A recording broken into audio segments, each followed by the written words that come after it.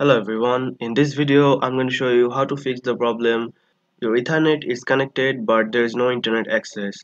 So I'm going to show you 4 solutions here. Hopefully this will work for you. So first of all you need to go to the start menu here, then go to settings option.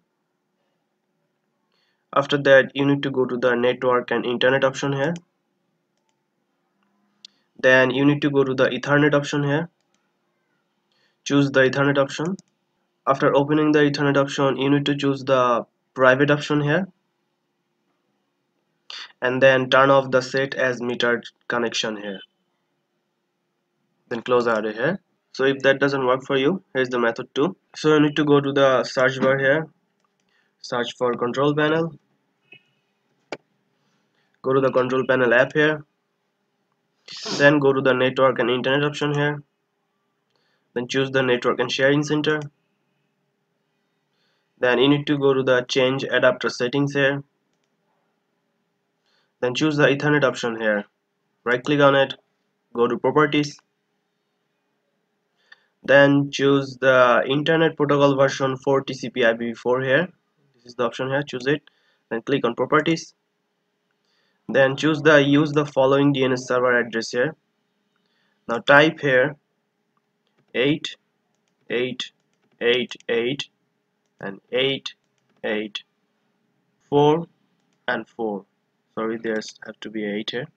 So 48 and 884, then click OK,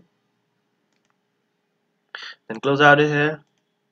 Then you just need to restart your PC.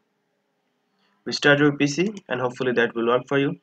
And here's the third method here. If that doesn't work for you, you need to go to the settings option here again, then go to the update and security option.